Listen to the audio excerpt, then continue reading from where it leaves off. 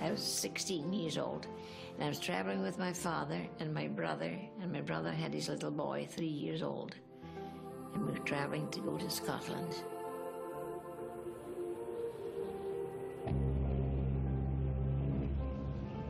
I was just 12. And we were going up the gangplank, Dad said to me, bend your knees, because I was very tall, and then you look smaller, and you look younger. So I got through half price.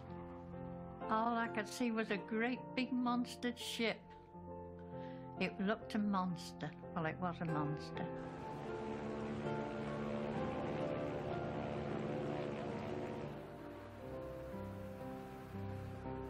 Well, I was 4 years old then.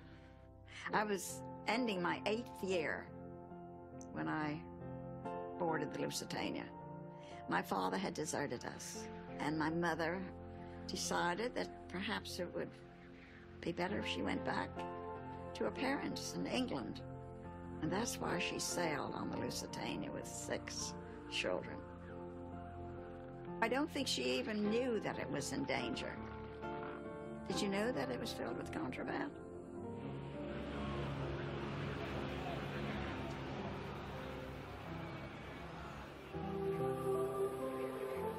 Well, there's been some cover-up about that Lusitania.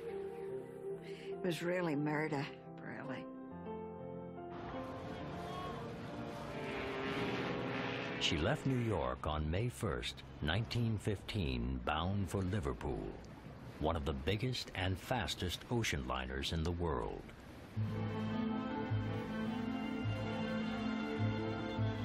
She carried 1,265 passengers and a crew of 694. But she was also rumored to be carrying something else, something for the British in their war against Germany.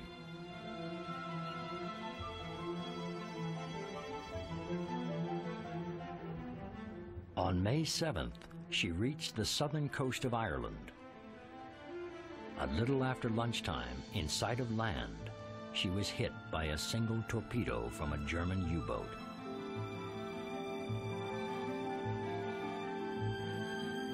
Moments later, she was rocked by a second, much larger explosion. Almost immediately, the great ship listed sharply towards the wound in her starboard side and began to sink. Less than 20 minutes later, she disappeared beneath the calm, flat sea. The Lusitania was gone, and 1,195 men, women, and children had gone with her.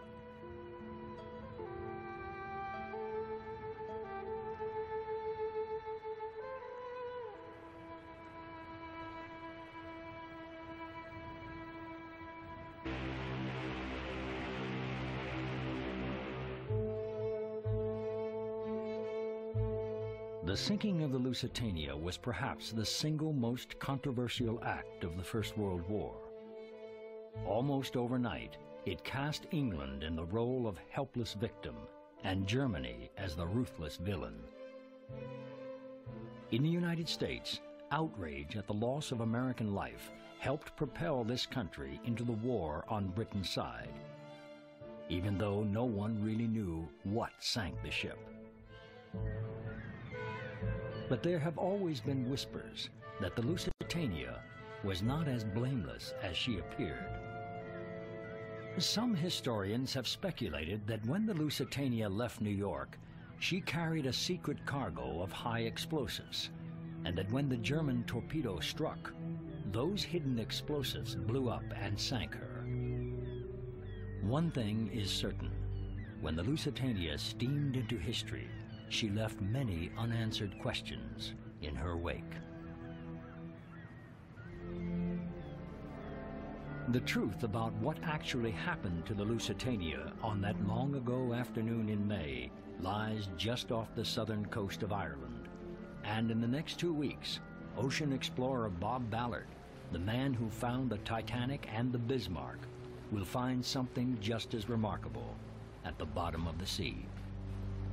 The Lusitania is one of those great unsolved mysteries. Well, the mystery is, why did the Lusitania, which was really an auxiliary heavy cruiser, I mean, it was really well built, much better built than the Titanic, had many more compartments. Why did this ship sink so quick? I mean, the Titanic hit an iceberg and was opened up for 300 feet and took hours to sink. Yet the Lusitania was hit with one torpedo and sank in less than 15 minutes. Why?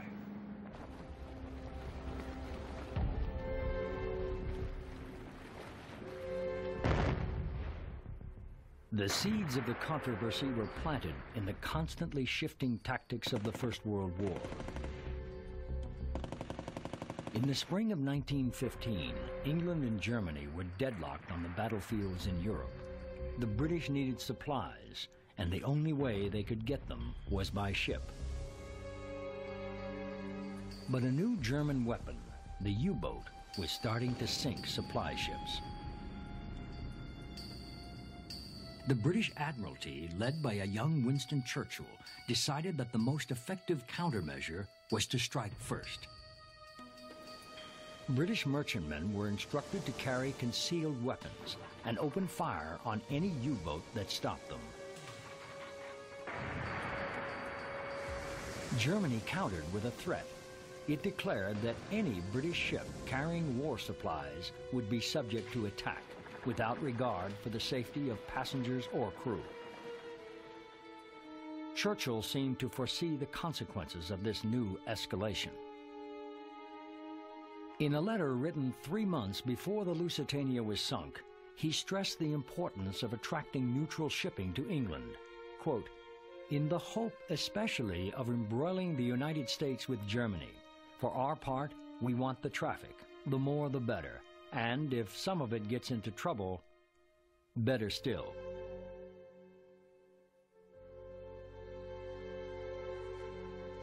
The mystery of what happened to the Lusitania is a complex technical puzzle. This is all one case. All one case. Everyone agrees that there were 2 explosions, and that the second was much more powerful than the first. Okay, this one. So there's 6 boxes altogether. We know that the first explosion occurred when the torpedo struck. We don't know what caused the second. The documents from the official U.S. inquiry into the tragedy still sit in a New York archive. She did carry 18 fuse cases and 125 shrapnel cases. Although Britain initially denied it, today we know that the Lusitania was carrying military supplies. 303 British U-Mark 7, 174 grain bullets. This is what they're admitting to. Winchester repeating arms. 200 cases. But bullets and shrapnel aren't explosive enough to sink a large ship. Since we know that something blew up, the possibility exists that the Lusitania might also have been carrying a more dangerous cargo, like bombs, or gun cotton, or TNT. 1,248 cases of shrapnel.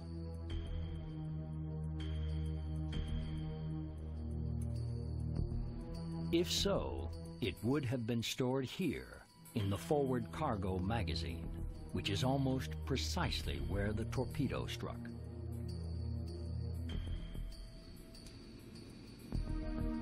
The resulting explosion might have sunk the ship, but it would certainly have destroyed the magazine.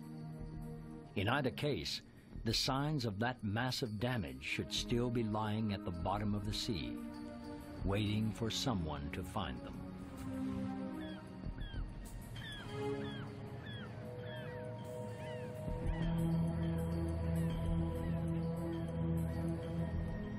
The Irish Channel, 13 miles south of the lighthouse at Old Kinsale. Bob Ballard's research vessel is anchored directly over the spot where the Lusitania sank.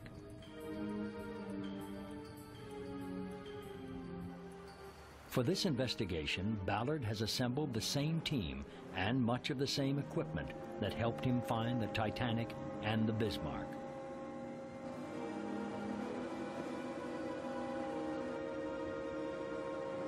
This time, the location of the sunken ship is known, but not what sank her.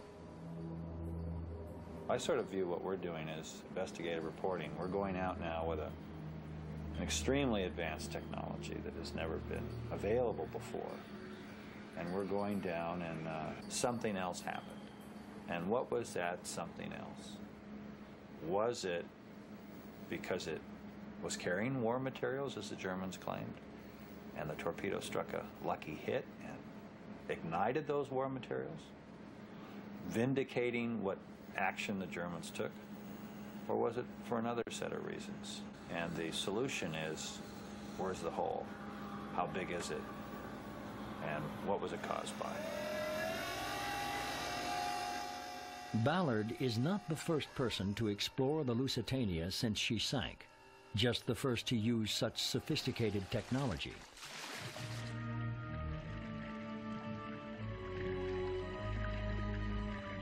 In the 1960s, an American diver named John Light claimed to have found evidence that the Lusitania was destroyed when her own cargo exploded, and that the British government tried to cover it up.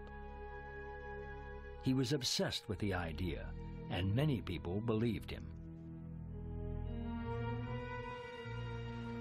Light made a series of dives that pushed the primitive technology of that time to the limit.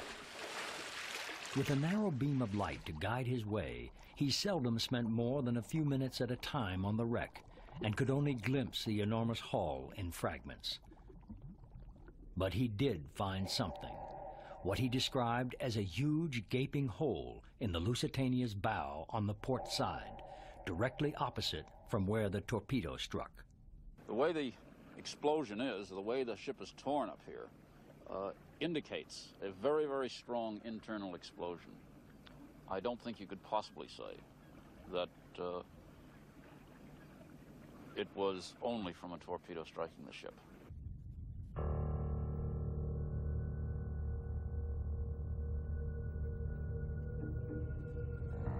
The underwater robot called Jason is in the water for the first time. It is about to reveal the Lusitania in a way John Light could only dream of. But shortly before this expedition began, he died at the age of 59. Ballard is hoping to confirm Light's discovery with irrefutable photographic evidence that something in the Lusitania's forward magazine exploded. Okay, there's the side of the ship. We're going to rise up 10 meters to the Today, the Lusitania lies in about 300 feet of water on her starboard side, the side where the torpedo struck. vehicle, please. 10? Okay. 10 meters west of Jason. There's the top already, Will. It's not far up. Good job, Willie. Are you popping pictures, team? Okay, there's the beginning of the name. There's the L. There's the U. S.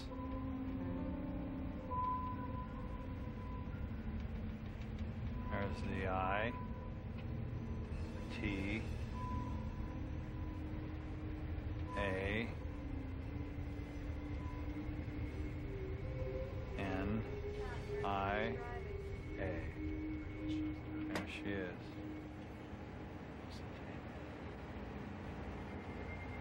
No doubt about it. Travelers intending to embark on the Atlantic voyage are reminded that a state of war exists between Germany and Great Britain, and that travelers sailing in the war zone on ships of Great Britain do so at their own risk. The day the Lusitania was set to sail, this notice appears in the New York newspapers. Believing that the Lusitania is too big and too fast to be threatened by a submarine, the Cunard Line makes no attempt to alert passengers of the German warning. 9-year-old Edith Williams was traveling with her mother and 5 brothers and sisters. No, I don't think she even knew that it was in danger. If she did, she certainly kept it quiet. No, we never knew anything about it. No.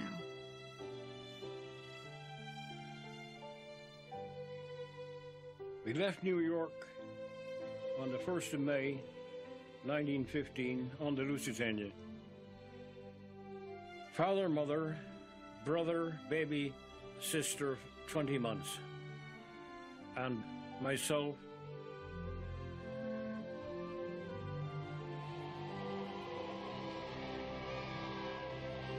Each time the Lusitania sails from New York, it is a glittering social event.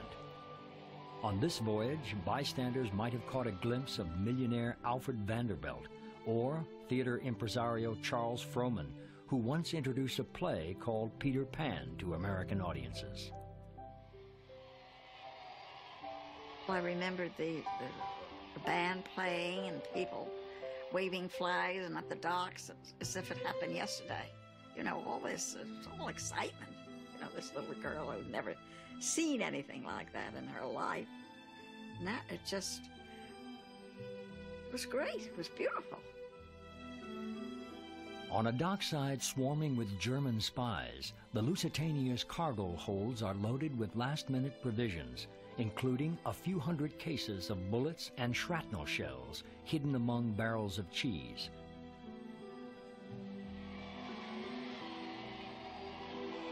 I can't believe they'd be carrying arms in a passenger ship, because it was the largest ship then, and it was all wealthy people going back and forwards from Britain to America, you see. They should have been very careful about that sort of thing.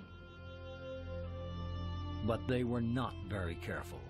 As far as the German government is concerned, the Lusitania is a legitimate target of war. But for her passengers, that war is still a week and an ocean away.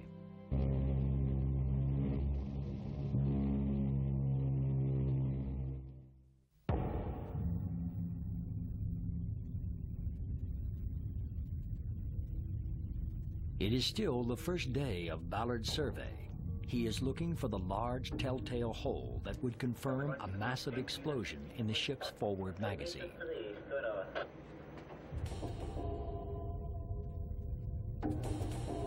When the ghostly image of the bow appears in Jason's cameras, it seems to be intact. Seems like I need to come left. But as Jason moves slowly over the exposed port side, more and more damage becomes apparent. 75 years of winter tides and corrosion have taken their toll. In one place it was definitely bowed out, but it looks like someone took a pair of scissors. Yeah, I see all that. Yeah, it's a mess.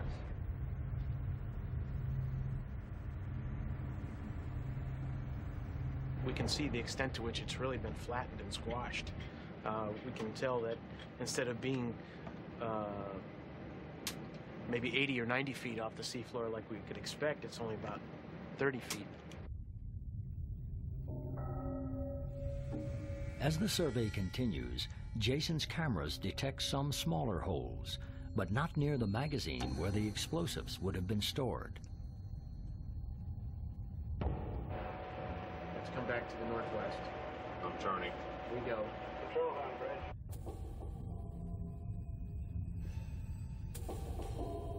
At the very bottom of the bow, a large section of the ship is missing, but the damage is well forward of the magazine. So we were much further forward than we thought. But there was no big hole in this neck of the woods. No, but there was a lot of damage in this area. Right. A lot of pop rivets, shell plating just missing. But again, it also damage could have been part of the impact. Okay. It's not what Ballard expected to find. As far as he can tell, the gaping hole reported by John Light simply doesn't exist. Ballard thinks he understands the reason for Light's mistake. These are divers. This is a technology of, you know, holding your breath almost and running down there and getting narcosized and getting somewhat narcotic. I mean, you lose your, you know, you're a little drifty down there at 300 feet on compressed air. I mean, they were pushing the limits of diving technology. Even using exotic gases. You're under a lot of stress when you're underwater. And you got a little flashlight and you're looking around with a little flashlight. No, I don't think they knew where they were exactly. A controversial theory that's been around for decades has suddenly collapsed, and Ballard is no closer to knowing what sank the Lusitania than before. For the moment at least, Ballard's investigation has reached a dead end. First and foremost, the magazine did not explode. I'm confident of that. I went right in, thumped up against the hull. I couldn't have had my hand of the vehicle more than feet from where the magazine is and the armament, the munitions. I would be led to believe that whatever they put in the forward cargo hull didn't explode. It's not what I had hoped. It's not pretty, and it makes our investigative reporting that much more difficult. Plus, she's laying on her starboard side. That's the side where the torpedo hit. That's where the answer to the mystery is.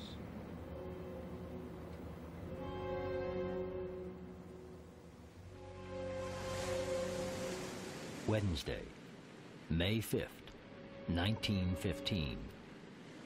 A German submarine commanded by Captain Walter Schwieger surfaces in the waters just south of Fastnet Rock. U-Boat 20 left Germany the day before the Lusitania sailed and has made her way around the west coast of Ireland.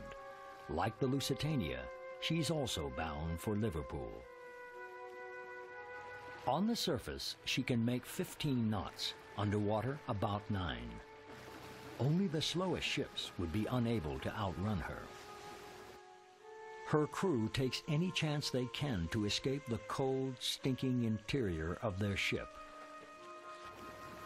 1,000 miles to the west, the Lusitania's passengers are experiencing the Atlantic somewhat differently.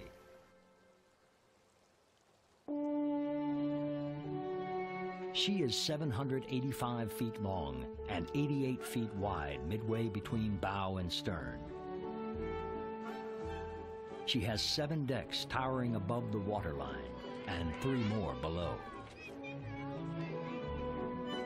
She can maintain a speed of 25 knots, but on this trip, the number 4 boiler room has been shut down to save coal. She is commanded by Captain William Turner, a veteran seaman with 32 years of service with the Cunard Line.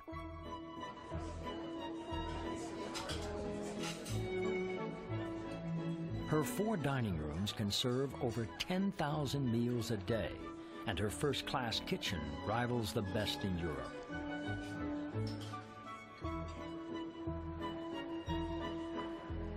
She has a library and a doctor's office, smoking salons, a music room.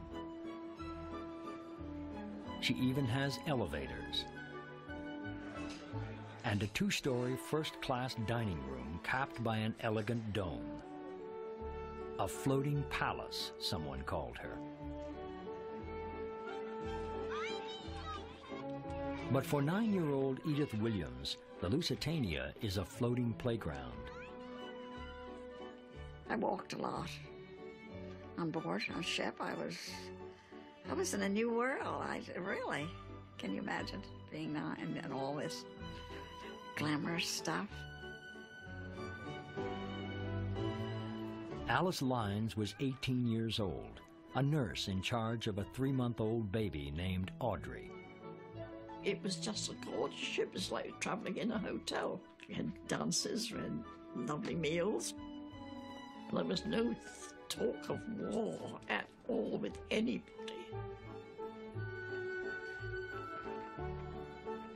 Only thing I remember fairly clear, every morning, Dad got me up early and we walked all around the Lusitania. It was good, and we had a very calm voyage, no sea sickness. One thing I remember about the Lusitania was there I had my first drink of cold refrigerated milk.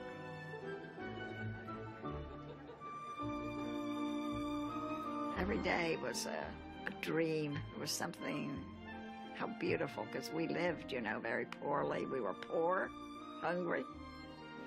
And to find something like this, it was, can you want to explain it really?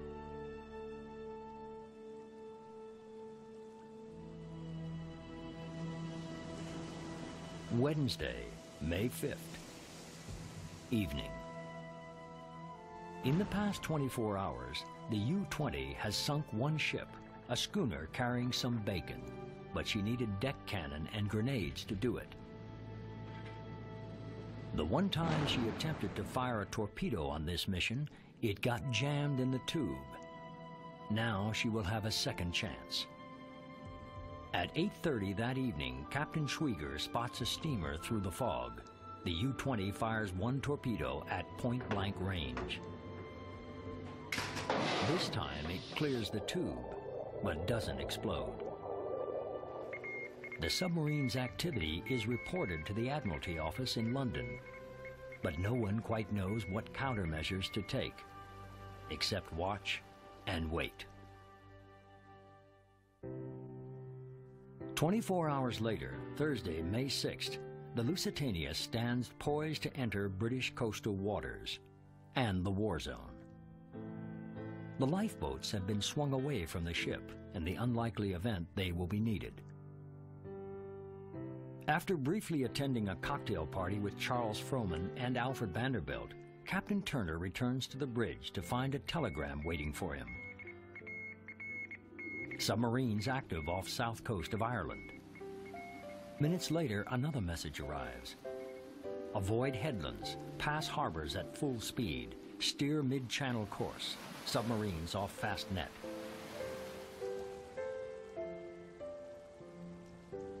Captain Turner orders the curtains drawn in all staterooms and passes the word that gentlemen wishing to smoke an after-dinner cigar should not do so on deck.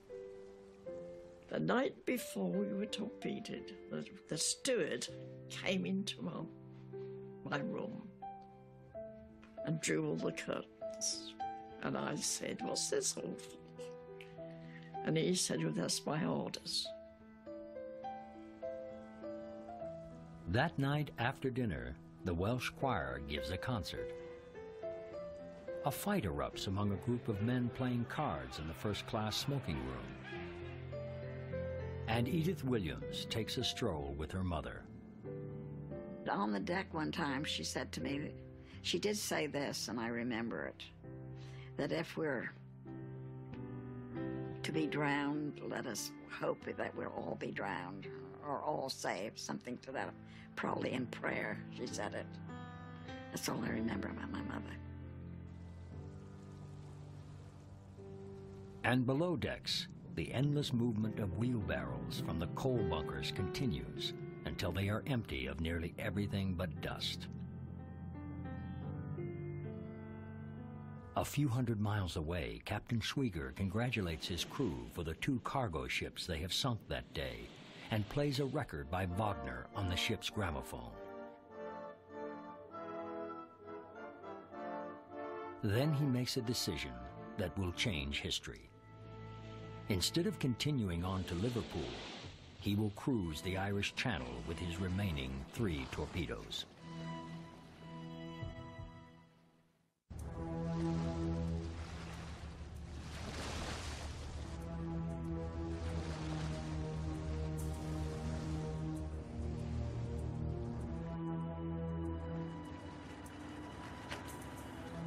Although Ballard's investigation is at an impasse, he is not yet prepared to admit failure. Plus the fluorescent light on. He knows that something must have caused the second explosion that sank the Lusitania. But if her cargo didn't blow up, what did? Ballard decides to have a look for himself in the two-man submarine called Delta.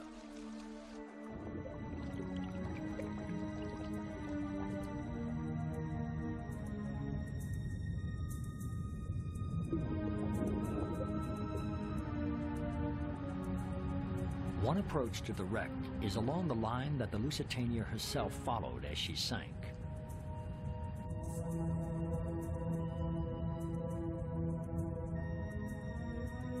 A trail of coal marks the way.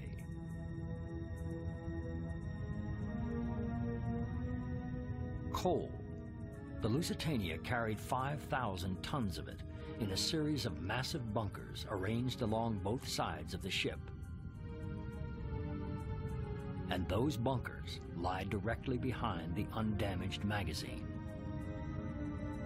It's only the smallest clue, but it means that as the Lusitania sank, the coal bunkers on her starboard side must have been open to the sea.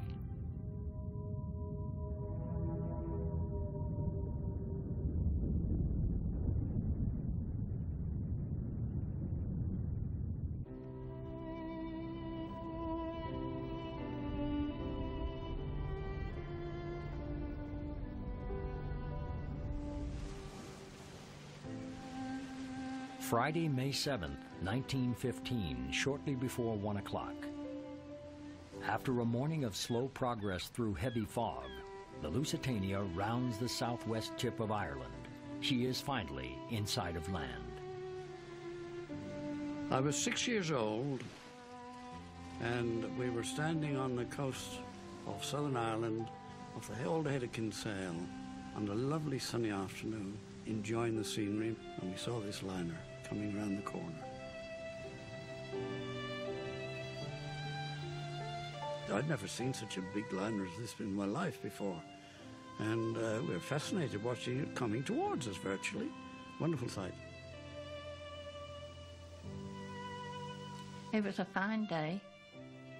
Yes, it was a fine day, and that morning, Dad, when we come from breakfast, Dad said, "Look out there," and he said, "What can you see?" That was the Irish coast we was on.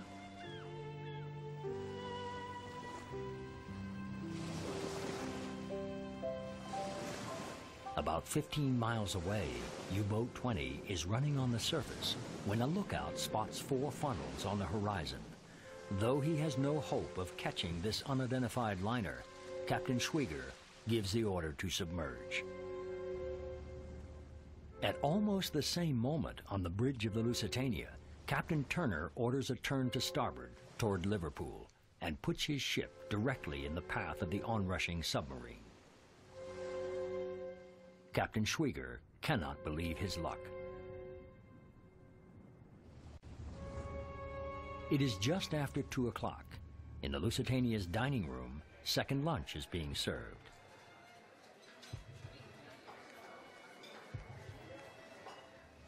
The Lusitania is 1,000 meters away from the U-boat and closing fast. At 700 meters, Captain Schwieger gives the order to fire 1 torpedo.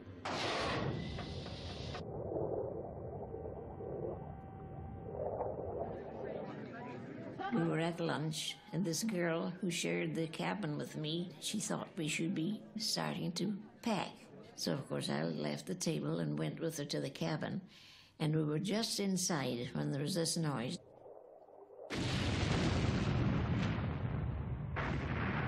Oh, it was a terrific explosion.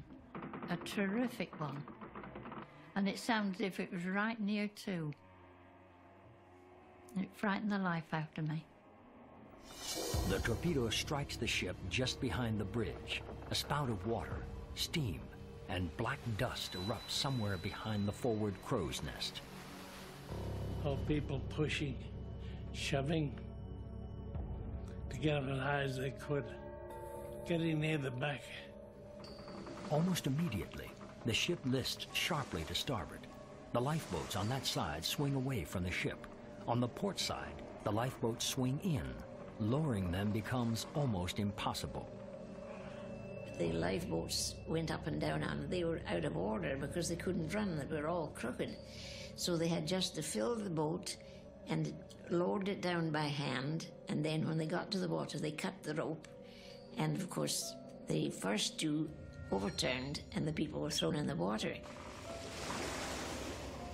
We come to an open space, got my hands in prayer, and I said, please God save us, please God save us. In the mounting panic, nursemaid Alice Lines wraps 3-month-old Audrey into a shawl and ties it around her neck. Then she heads for the lifeboat with Audrey's older brother in tow. I followed best I could to get into the lifeboat. And an officer came and grabbed me and he said, you can't go in there, it's full. And I said, I must. My boy is in there. I've just put my boy there. I must. I got myself free from him. And they were lowering the lifeboat.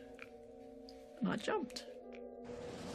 Trying to escape the onrushing seas, other passengers climbed to the highest points on the ship. I had my sister Florence with me. We got to the poop deck next to the funnels. And so we went down with a sink, and when she got to where we were, on the top, we just went into the ocean. My life belt slipped off. And I was holding on to Florence, but I couldn't hold on any longer. I had to let her go. That was very traumatic. That lasted, this hand, it was this hand. Lasted till I was 19 or 20 years old. I could still, that's extraordinary. I still could feel the grip.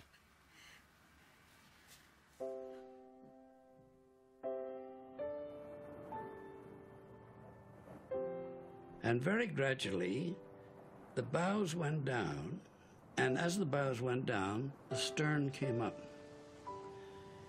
until the propellers were out of the water, and she was quite clear of the water. And at an angle, I would think, of about 45 degrees, she sat poised, and then as if just on the slide, she slowly slid down, quite dramatically, below the waves.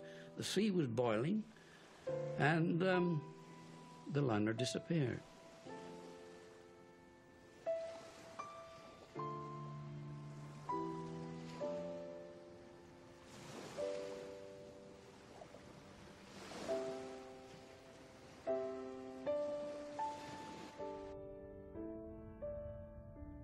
"300 feet below the surface, the great ship came to rest. Inside her were those who had never even made it to the decks.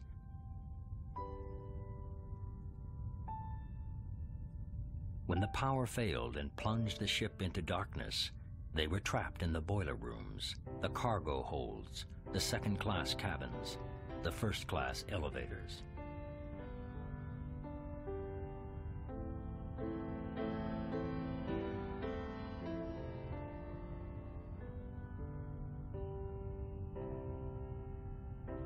A hatch door still stands open, a last desperate effort to escape as the ship went down.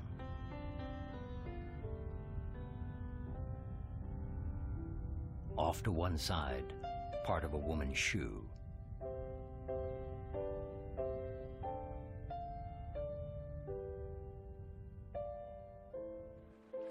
"300 feet above the liner, death is assuming a different form. Scattered in a great swath that runs for a mile, those who survive the sinking itself are beginning to die from exposure in the frigid sea." When I came up, there was nothing in sight at all. The boat was disappeared, and all I could see was heads bobbing up and down, and chairs, tables, and things like that, and people calling out. And these two men were on a lifeboat upside down, two of them, and they dragged me on with them. I know I was in the water and crying and being picked up. Just think there were only 7 lifeboats, but they grabbed me. And it was Mr. Hook that pulled me out. Dad. He pulled her by the hair and got her into the boat. I didn't see the Lusitania go down, but I seen this row of people moaning, and it was like a half a circle of people moaning in the water. There was just a moan, a constant moan, and it gradually got less and less.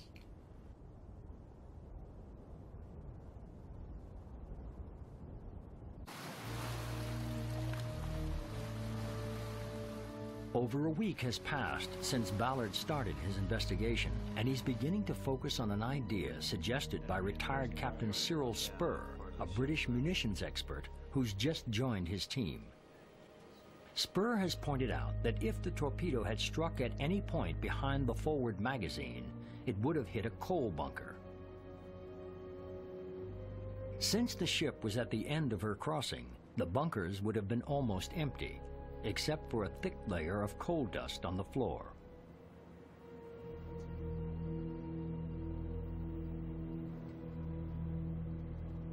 How many of those bunkers would have to be violated for the ship to sink the way it did? The Lusitania was built so as to float with 2 compartments open to the sea, and with more compartments open, she could not stay afloat. What is the explosive nature of coal dust? Is there a gas buildup in these things? Is there? With a disruption, there could be a serious cloud of coal dust, which would be very explosive indeed. We heard a sharp explosion initially, which would have been the torpedo, yes, and a rumbling. That would match a dust explosion more accurately.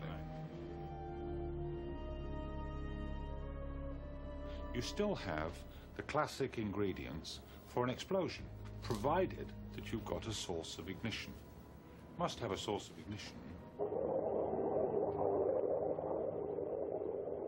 So you have the torpedo coming in and hitting right about there, somewhere in that neck of the woods, just below the water line in the red.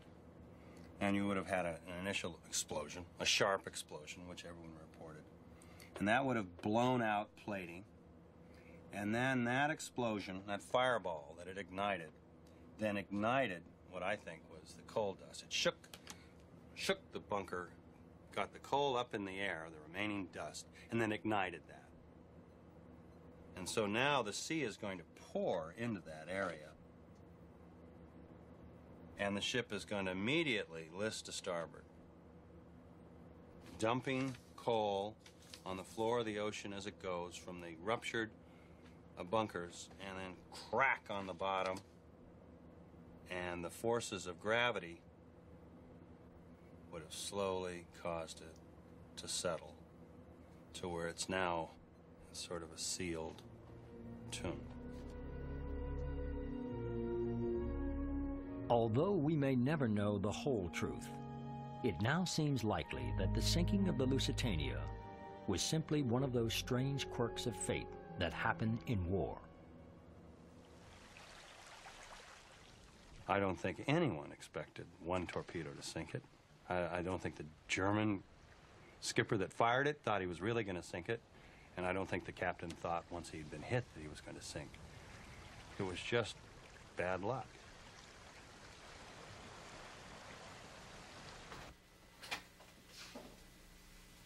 Right, here we are.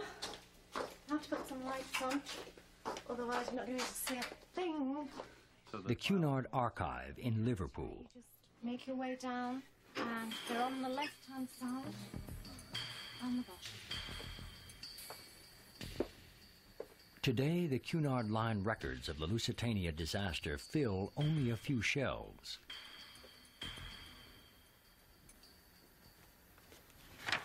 In the haste to find answers and assign blame, the human stories have been largely forgotten.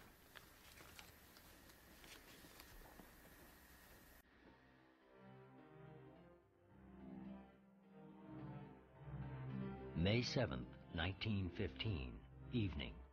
the first victims of the sinking arrive in the Irish port of Queenstown.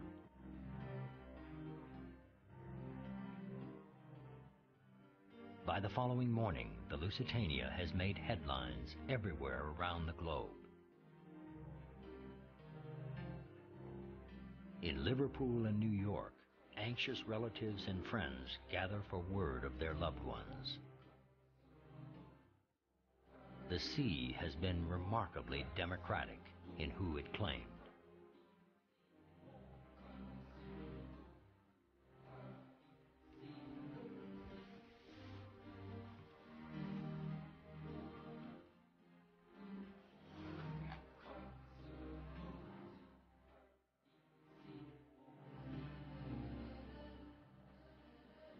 We lost a little sister,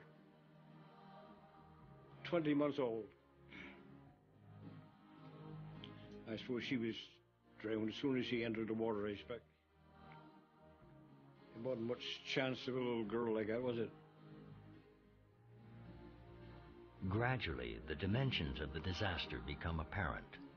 Of the 1,959 people aboard the ship, there are only 764 survivors. The Cunard Line offers a cash reward for the bodies that have started to float ashore as far away as Wales. Only 289 are recovered. Of these, 65 are never identified. There were just rows and rows of people who had been taken out of the sea who were dead. I went over quite a number, and then I saw my father's body. And that was that. I didn't do any more after that.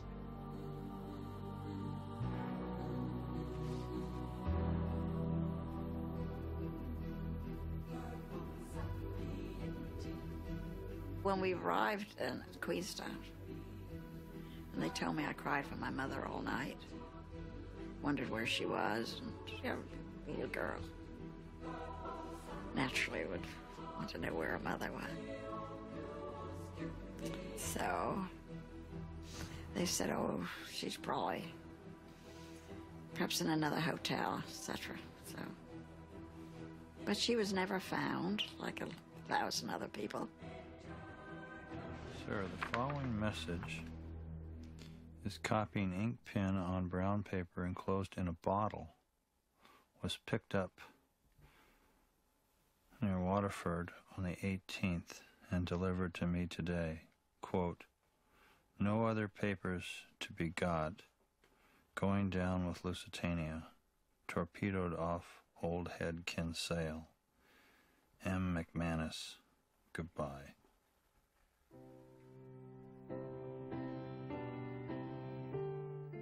In the weeks to come, Great Britain will deny that the Lusitania was carrying arms and set up an official inquiry, which will promptly blame Germany for the disaster. Winston Churchill would talk of resigning, but end up leading his nation to victory in another war against Germany 30 years later. The German people will welcome the crew of U-Boat 20 like heroes when they return home.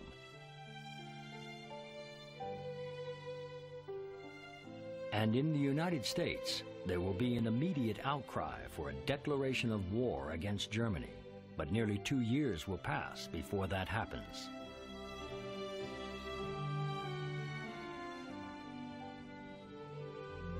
When you have a disaster like this where so many truly innocent people, I mean, they were innocent, children, women, people from neutral countries, had absolutely nothing to do with the war, died.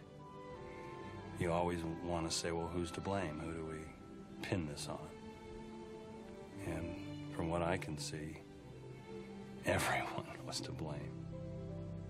It was not a good performance on the part of the human race.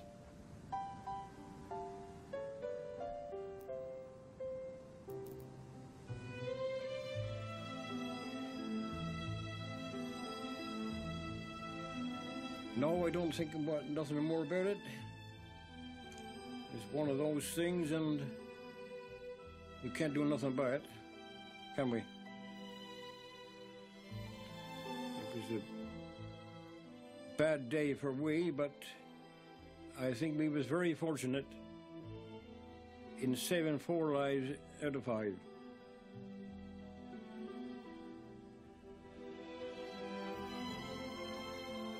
And we didn't talk about it. Even with Dad, we didn't talk to Dad about it. Did you talk to Dad about it? No. No? Wish I had now. Yes, so do I.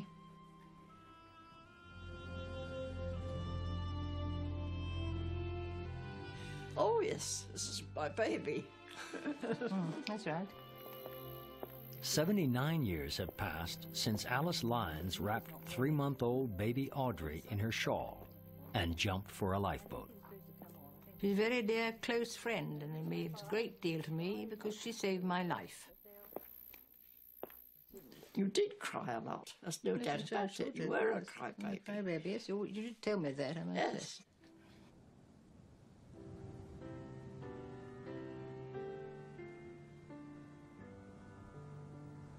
But as a 6-year-old boy, it was something that would stick in my mind, as it has done, for the rest of my life. And although time fades and the little grey cells get worn out, I can still sit here now and see that liner just sliding beneath the waves.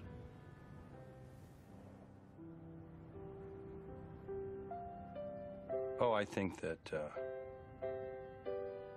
it still could have a lot of war materials aboard that are undocumented. I think it becomes more and more a footnote, though, as we show that it wasn't the explosion of those war materials that put her to the bottom. I'm content with what we found out, and now it's time to move on to another piece of history.